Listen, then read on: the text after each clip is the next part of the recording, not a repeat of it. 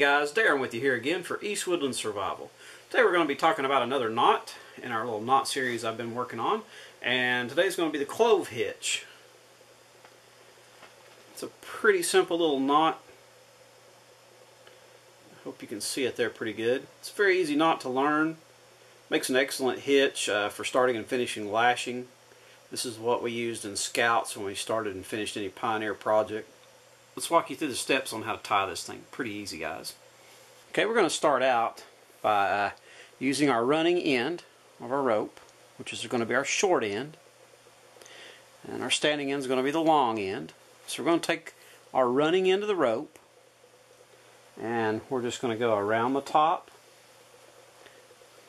of our stick like so, and we're going to cross this right back over the top.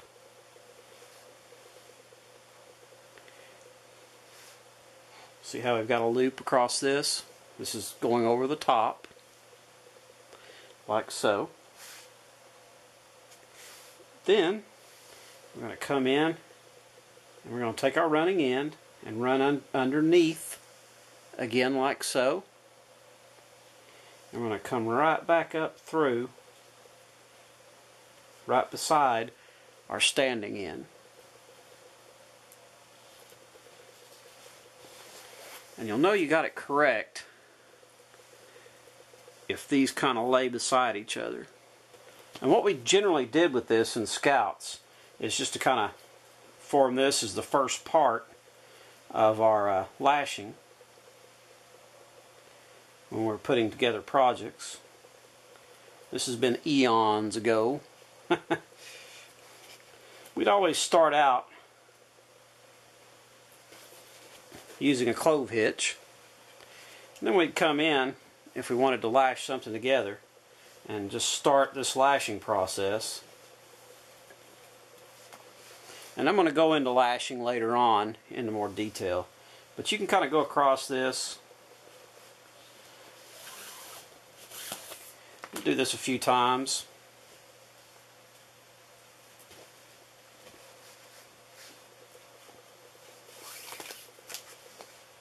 I want to keep my lines dressed up pretty nice. I'm just going to go a couple of times around.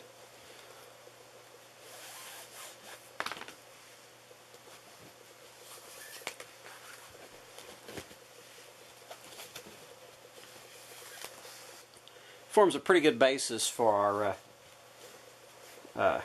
lashings. And that's pretty much it right there.